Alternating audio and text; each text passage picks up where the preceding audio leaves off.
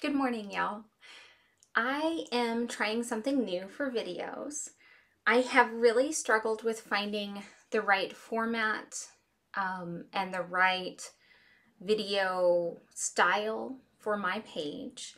I really want to interact with the vintage community more, the Geek Betty vintage community specifically, because there are a lot of people who are on my page or on my Instagram that aren't in the vintage community necessarily, but love vintage or are new to vintage or just learning about it.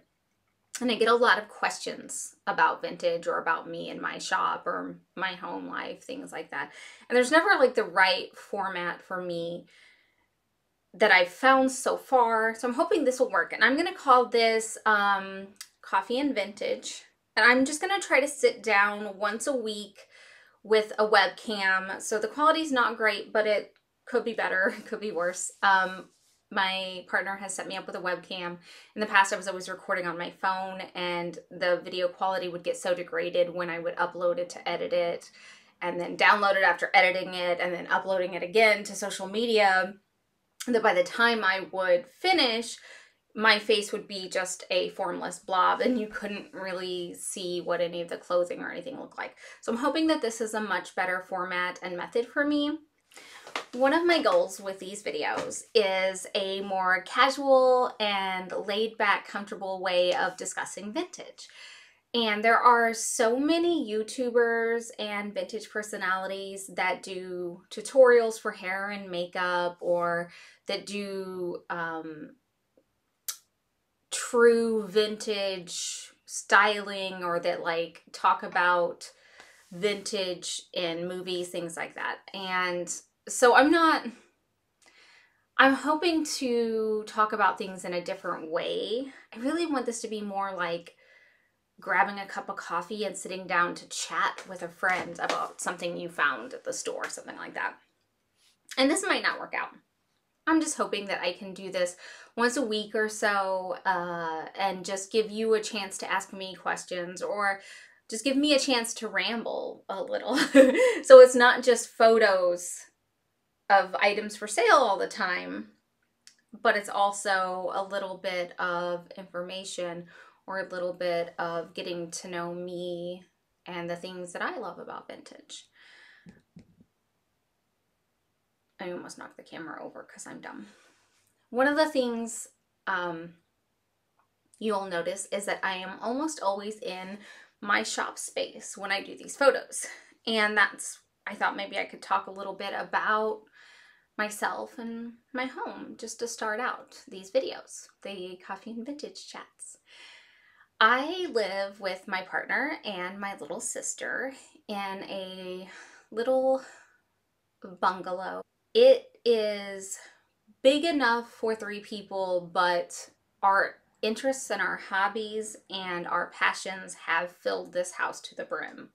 My little sister Sammy is an artist, and there are canvases and sculptures and homemade pottery all over our house.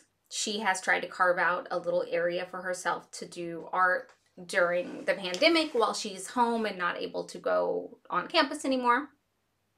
My partner is a big gamer and a big computer nerd. He does IT for a living. So there are computers everywhere in our house, as well as board games, and we play a lot of RPG, which is role-playing games. So there's books for those everywhere in the house. There's dice everywhere in our house. And then the person that fills the house with the most stuff is me. I run my shop through the house. The shop is 100% of my income, my only job right now. And because storing vintage is such a tricky thing, I don't know if tricky is the right word, because you have to store vintage in a specific way. I have racks and racks of it everywhere in this house, and piles of it everywhere in this house. And that's not even talking about the things that I love outside of vintage. I am a voracious reader, and I worked at several different bookstores over the years. So I also have stacks of books everywhere in the house. I think somebody asked me the other day how many books they thought I had, and it's a couple thousand. I have some in storage, but we also just have bookcases everywhere. There's a stack knee high next to my bed. I read all of the time. I usually read 2 to 3 books at a time because my attention span's so short nowadays. I have to read a little here, a little there, a little here. So the shop space is really the only area that I keep kind of cleared out all of the time. And even then, as you can see behind me, there's racks. There's piles of stuff. There's, at some point I'll do like a full photo of everything in my shop space because there's hat boxes everywhere and shoes piled up everywhere. And there's a stack of vintage that's been photographed. It's waiting to be listed. And finding the space for that and then trying to figure out how to make a space so that I can do videos that looks nice is really difficult. So I don't have the privilege of having a space outside of my home for my vintage. So I really depend on this room a lot. Maybe at some point I can do a video in my workspace where I sit all day, because I actually sit in my living room at a computer that's been built for me and list inventory all day. But that space is just stacks of tubs next to it. Those are the listed items. We have another room in our house that's entirely filled with tubs and tubs and tubs of listed items. I have 900 items online on different platforms right now. So 900 items don't fold up into 1 or 2 boxes. I've got 95 tubs, I think, that I keep them stored in. Tubs are actually a terrible way to store vintage. I don't keep them in there for a long time, but because that we have such a limited space, I do keep them folded up in tubs until they ship. And that can cause some mustiness, and it can actually degrade the vintage over an extended period of time.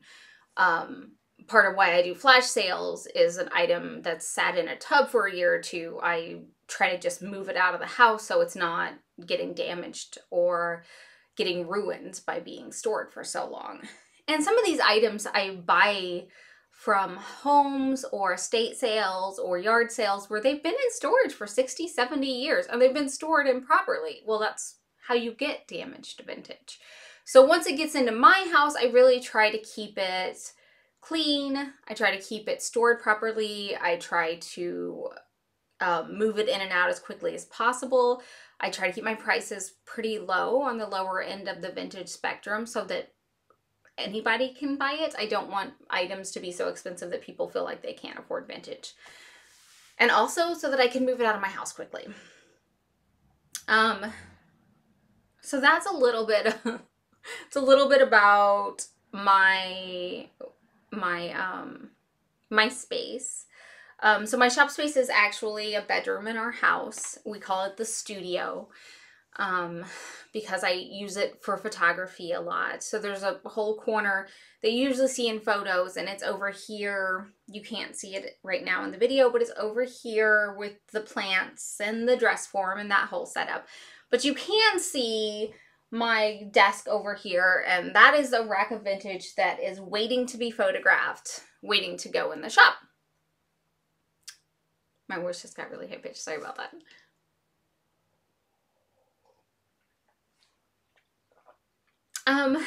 So I kind of went into this video without a real script or a real purpose in mind. This was my test video just to see how it would go, if I could make this setup work for me. I feel like the videos where I'm standing up in front of my phone, I talk with my hands a lot. I'm sure you've noticed that. I wildly swing my hands around in motions that make no sense to what's going on. Hold on a second.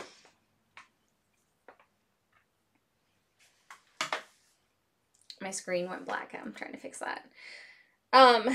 So I'm hoping that by sitting down and holding coffee in my hands, I will both give myself a beverage to stay hydrated, and I will stop swinging my hands around wildly. I'm also hoping that with these videos, I can show you a more laid back and realistic perspective of my life and me. I get a lot of comments about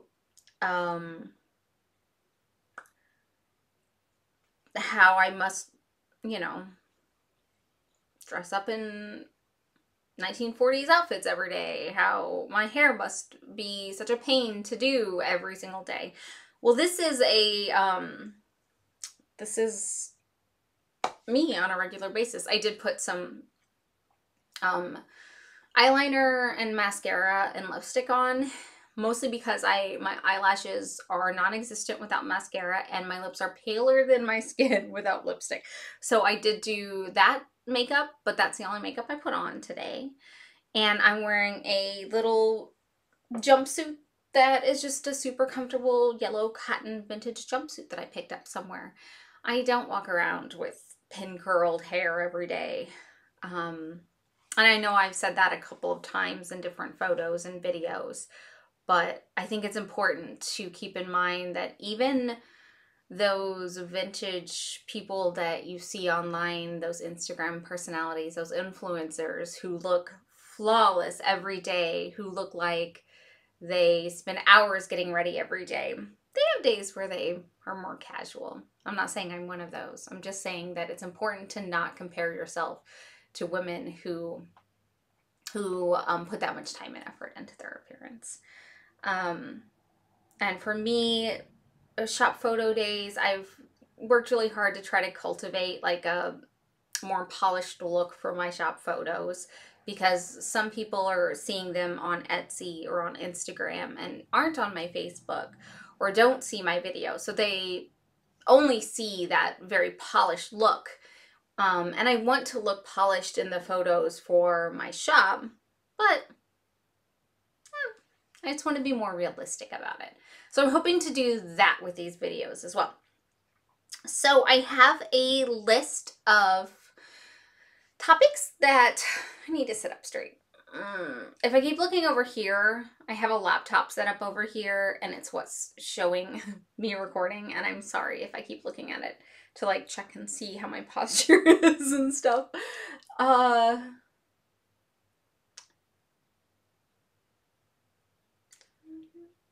So I have a list of topics that I hope to touch on eventually. Everything from proper cleaning and care of vintage, how to store your vintage, vintage collections that I have, and maybe some vintage styling tips, but I really don't feel qualified to give those necessarily. I feel like I really take a lot of shortcuts with doing my hair and makeup, and then I'm really kind of inept at a lot of it. So like I would never want to do an eyeliner tutorial because my eyeliner always looks terrible and I always have to do it like 10 or 15 times to get it right. And even after that, it's like wobbly, shaky, but I'm better than I used to be. Practice makes perfect with things like that, they say, even though mine isn't perfect and I've practiced so many times. I'm just rambling. Next week, I hope that we can talk a little bit about a topic that you guys would be interested in hearing about. That's not just me rambling for no reason for a long time. I also thought perhaps that we could do a Q&A if anybody has some specific questions they want to ask me. Please leave that in the comments and I will do my best to address it either through like a Q&A video or a video specifically geared towards answering that question. And until next week, thanks. I hope to enjoy a cup of coffee and a chat with you.